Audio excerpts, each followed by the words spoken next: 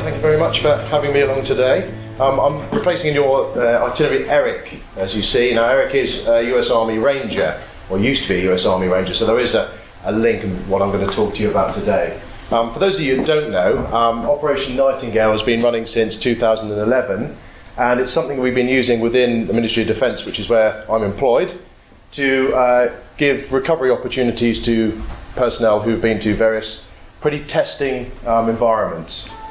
Not that way. We've had people from all manner of conflict zones that have fought around the world and have then faced various challenges when they've come back. And I've never been in the military, always been a civilian, and I'm thankful for it, because I defy anyone to get through some of these things without having a legacy. So for those that don't know, these are various elements that the British have faced in the last 70 plus years. Top left is the road to Basra from the first Gulf War.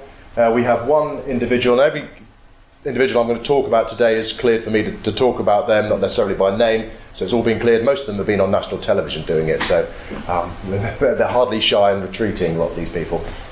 So the road to Basra, we have one guy from the first Gulf War whose first job was to make sure that the individuals from the Iraqi convoy that had been hit by Allied air power were all dead. That's a pretty challenging thing for a young man to do. So he now sees that pretty regularly, a good 20 plus years on.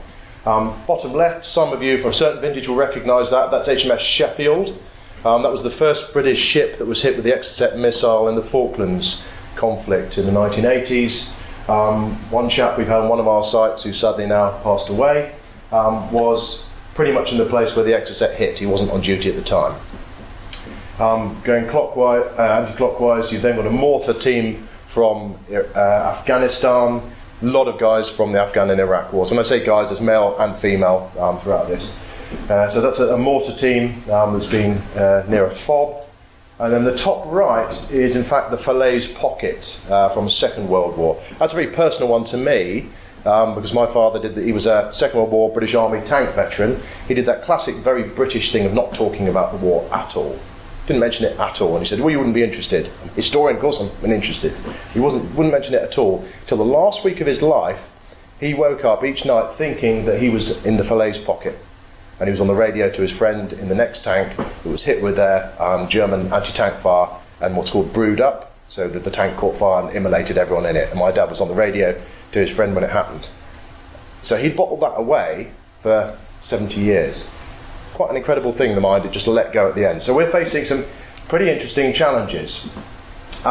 We've done a lot of sites. I know Rob was on this one. This is a site called Barra Clump, which is a Bronze Age burial mound on top of a Neolithic buried land surface, and a very splendid Anglo-Saxon cemetery. The reason I show this is you as archaeologists will know one of the things you are never ever meant to do is to sit on the section, ever. I was about to administer a bit of a word of advice to said individual who was sitting on the section when I noticed that his body wasn't there. And this is a case of just showing that, I know lots of the speakers already have mentioned it today, is that people find what they can and can't do, and we're really keen throughout this process of the individuals on this project finding their own limits and working through them. So this is a young rifleman from the 4th Battalion, a chap called Tyler, who was hit with an IED, improvised explosive device, lost both of his legs, but he found it much more comfortable to be excavating a Saxon grave without his legs on. So he just took his legs off and sat them there. He's a man with a fantastic sense of imagination. He was part of a team that won an award for archaeology, and it was presented in London at the place where they're showing the Harry Potter play. So he stood there on the red carpet with his robot legs on, and all the tourists are taking selfies thinking that he's one of the cast because he's got his magical robot legs. Anyway, so he was took his legs off to dig away, and there's nothing that will stop this man. And from my perspective, that's brilliant, because it shows archaeology students just what limits aren't in many ways. This guy just cracks on, doesn't moan about the weather or the fact that he hasn't had the right lunch or whatever. He just gets on and does the work. One of the things we're very careful with at the start of all of this was also to examine what would be a challenge to the individuals taking part. Now, from my own personal prejudices, I must admit, I thought that digging human remains might be quite a challenging thing, given a lot of the people on the project are there because human remains are causing quite a few mental health traumas. As in fact is, they're not bothered. They'll love digging skeletons. They'll love it. There's a big enough disconnect, as they saw it, with an Anglo-Saxon skeleton to what they'd faced in theatre. And in fact, they saw that as a positive because a lot of these individuals, the Saxons, had spears, shields, drinking vessels, so weaponry and drinking accoutrements. They could kind of equate with their own personal past, so they had their own narrative that linked in. Slightly different when you deal with First World War stuff, and we'll come to that a bit later on.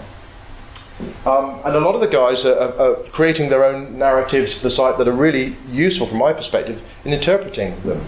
And they gain a lot of ownership. So there's Rifleman Singh from the 1st Battalion of the Rifles. He's getting the same magic that we all experience. He's holding a piece of late Bronze Age, early Iron Age pottery, probably from a short neck forehead bowl, which got fingerprints on it. Fingerprints of the potter from 700-ish BC. And for him, that was a really powerful connection to people that have worked on the landscape that he's worked on as a soldier, but he's seeing the same people coming doing very different things on an area he's being trained on. So he found that a very, very enlightening thing. And the guys go off to careers. Most of the people that come on our sites have either been medically discharged from the military or are going to become so. So they're finding ways that being in the open air, working with their hands, working with their brains, working with a camaraderie group is helping them. So this is Dave from 6th Battalion of the Rifles, very badly wounded in an IED again, a suicide attack, so he lost his arm more or less. He's measuring a child burial, but he's finding ways that he can do all of this one-handed, perfectly able to do it, doing all the system. He's going to do the whole thing. We say we make them work from grave to cradle, except we flip it round. So they do from grave all the way through backwards. So they're doing all the field work that you'd expect every other archaeologist to do. He's a primary school teacher, has to teach about the Saxons now. So for him, he's got an insight that most of the other teachers certainly won't have. Rifleman Kendrick, another great case study. He's sort of the poster boy in many ways. It has been Kenny. We do all of our work with field units. Really important that you have really good commercial archaeology or university archaeology with you to make sure that everything is covered. We can make sure that people on site have mental health first aid training, which is an imperative, especially if you've got a thunderstorm, I found. It was a really interesting experience. But the strangest things will give people episodes and move them away back to their theatres of conflict. Chinooks, really big one. Gamekeeper shooting crows, all sorts of things. Kenny was told at school that he wasn't bright enough to be an archaeologist, which, knowing the archaeologists I know, that's a really scary statement. So he took a different approach to the careers advice, and he moved and joined the infantry. He had a couple of really bad tours in Iraq, but when he came back, he joined up, did a few digs with us. He dug this Anglo-Saxon individual here, which is bottom left. It's got a drinking vessel, which is a lovely 6th century bucket made of bands of yew, and a photograph of this being excavated with his name. Rifleman Rowan Kendrick is now in the British Museum next to the Sutton Hoo helmet. So I've told him, get your careers advisor, push him into the career. And Kenny left the military and ended up working for Wessex. He's moved on to other units since then. So he's been a real success as well. They all have the dark humour on site. You may or may not be able to work out. He's got laser written on the back of his hoodie. Laser got blinded in one eye through a laser gun sight. So all of his mates just call him Laser. One of the things they really miss is ridiculing one another. So they are certainly not people that you have to be particularly delicate with in most contexts with, because they will ridicule each other, and they really do enjoy that. I know that there's a pecking order in the military. The top end is usually your special forces, Marines, Paras, all the kind of really tough ones. Then it goes down a bit to line infantry. Right at the bottom is MOD civil servants, and under that is the Royal Air Force Regiment. Anyway, so they have their pecking order. So he's working away. And we buddy up with other people as well. So we've worked with other universities. This is Sam, who's thalidomide, so she's got much shorter arms, but she will dig with her feet. So she has specially adapted shoes. We use a leaf trowel, dig with her feet. She is amazing. So she's another one that is symbiotically working back with the military. So these guys, that if they are straight out, and maybe some of them are feeling a little bit sorry for themselves, actually, do you know what? There is always a way to do something. So it's a really good method. I put this up because it's a rare image because he's smiling. This is Corporal Winterton of the Rifles, or Winnow. He was our first individual, and he came on the project because he was going to commit suicide.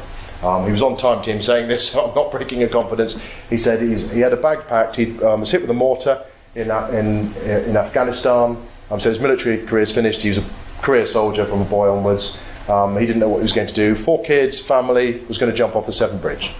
Not because he had 4 kids in the family, just because he was out of the military. And the thing that kept him going was watching time team, actually, because he liked watching people in the open air doing things. So he came on the first of these digs. He's working this time team experiment of doing this forge. That blew up not long afterwards. And given why he was on the project, that could have gone one of 2 ways. But he's still smiling. He worked again for Wessex for a bit, as working on the logistics side. Did, I think, a reasonable job, hadn't he? Excellent job, good. And he's now moved off. He now works on recycling bins, but he's back as a functioning person, whereas before he was in quite a dark place. There's young Tyler. He's not swearing, he's just indicating he's recording his grave. So he's recording a skeleton. So with a prejudice, you might think, as we talked about this morning, well, that might be a bit difficult for some guy with no legs to be able to do and get it. No, there's nothing that stops him. He will find a way, his buddies will find a way, and he's managed to record the whole thing. Sorry, difficult to see this one. This is a Spitfire dig. This is the Haynes manual of the Spitfire being utilised for George, who's paralysed from the neck downwards. To be able to excavate. He does a lot of the finds work. That's the thing he finds that he's really keen on doing. We're a bit fortunate in the military that we can lift his wheelchair onto a flatbed truck with a crane and get him out to sites, but there is always a way. And for others, they don't want to be part of the digging side of things. Difficult to see again. That's a Spitfire model kit. Some of the guys just enjoy being on the sites, being part of the team and gaining extra dexterity through being able to make model kits, sort of things you make as a young'un, but they're getting more abilities and getting back to producing part of the finds reports through Airfix kits. And we've moved international as well. These are some guys from the Polish military who they're all called Lukasz, apart from Marek. There's a Marek and 2 Lukashes. They're digging the remains of a hurricane from the Second World War Battle of Britain, piloted by 303 Squadron. Their commanding officer said it's the only time you Brits think positively about the Poles is the Battle of Britain. So we got them excavating one of their crash sites. You get all sorts on these sites. Sometimes our military want to become archaeologists, and occasionally you get archaeologists wanting to look military, but we couldn't change Dr. Harding to look very military. Really important, we're also supported by people like Brand of Brothers, from Help for Heroes, Combat Stress, all sorts of the big military charities, and they're able to end the on-site close support, so we're able to use Tedworth House, the recovery centre, if we need to. And some of those military characters are able to then give something back. We've got Winnow in the high-vis with a Royal Air Force guy next to him, working with the John Egging Trust, of charity working with underprivileged children, to use team working skills, that's what they're learning, via archaeology. So we're getting the guys who come through our programme to give something back to other people who are in similarly unfortunate circumstances. Dickie, who's sadly not here today, who's going to be presenting with me, ex-Royal Marine Commando, medically discharged, now has a first in archaeology, which I don't, from Exeter University, working on a First World War site here, and digging a First World War practice trench. The First World War ones there's a proximity there that can be a tricky issue for guys who've done it for real, but they give an amazing amount of knowledge from their combat experiences to an interpretation of the First World War landscape. One individual in particular, a signaller, he'd done Saxon skeletons before. He found it initially disconcerting to dig up a combat victim from the First World War, given what he'd been through, but rationalised it pretty quickly as it is still doing right by the individual in the ground. So he was able to therefore get through that process, and we were with him at all times to make sure he was okay. And he's now working towards a degree at Winchester University. In fact, I heard him, big signals unit, with this Royal Marine arguing about who'd found the prettier beads on an Anglo-Saxon grave. It's an amazing experience. Just to finish with, really, again, it's difficult to see, but the chap on the right here has got a lot of skulls tattooed on his arm. They represent individuals, friends of his, that were killed in combat. He's excavating this Anglo-Saxon, and that Saxon skull is going to become the next tattoo. So it's moving up, but from a negative, perhaps to a positive, as he's moving through his career. who knows, the individual here may well have had what we'd call potentially a disability, and it's good that archaeology can help. There should be no digging, we find. There's always a way, and it's just about working through those things, making sure that the environment, as just James said before, that people are aware of the landscape around them, what's happening, making sure that you've assessed what challenges might be something that these guys have. All these people put together a questionnaire before within the military environment about what things they would not want to face on site, and we make sure that the environment is correct for them. But it is quite impressive to see afterwards when they fill in their questionnaire how they personally feel they've improved. And the tricky thing is to keep them in, because you don't want to raise hopes after 2 weeks of digging in the sun with mates around a campfire, things like that, and then that's it. Is to keep them going, to get them onto degrees, to get them working in units as volunteers, doing the post-excavation, because digging is only, as you know, a small part of it, and then getting them on the report writing side, stuff like that. So if you want to look on the websites, on Facebook, there is Breaking Ground Heritage, which is our Royal Marines guy set that up, Breaking Ground Heritage. There is Op Nightingale, which is an MOD project.